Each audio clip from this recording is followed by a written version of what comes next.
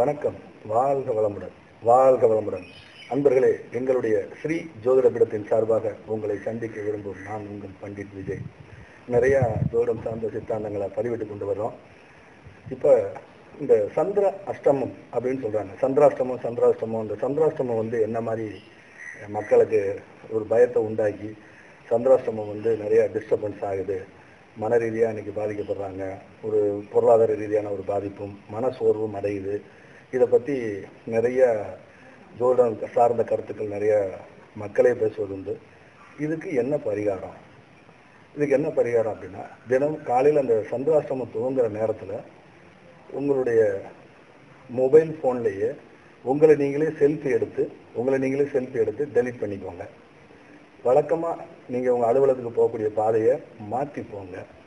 நேராக ஒரு கோயிலில் போய் கொஞ்ச நேரம் உட்கார்ந்து இருந்துட்டு பிரார்த்தனை பண்ணிவிட்டு அதுக்கப்புறம் உங்களுடைய அலுவலகத்துக்கு நீங்கள் அலுவல் பணியை துவங்கலாம். ஆனால் செல்ஃபி எடுத்து டெலீட் பண்ணுறத மறந்துடாதீங்க.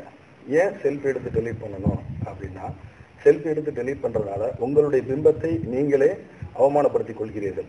நீங்களே ஃபோட்டோ எடுத்து நீங்களே அதை டெலீட் பண்ணிக்கிறீங்க. உங்கள் புகைப்படத்தை நீங்களே கிழிச்சு போடுற மாதிரி. அப்போ உங்களுடைய பிம்பம் சந்திரன் என்பது ஒரு பிம்பம்.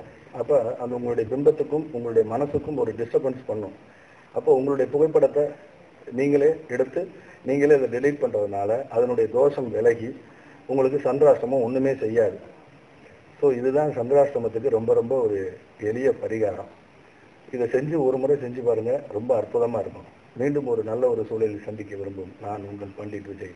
வணக்கம். வாழ்க வளமுடன்.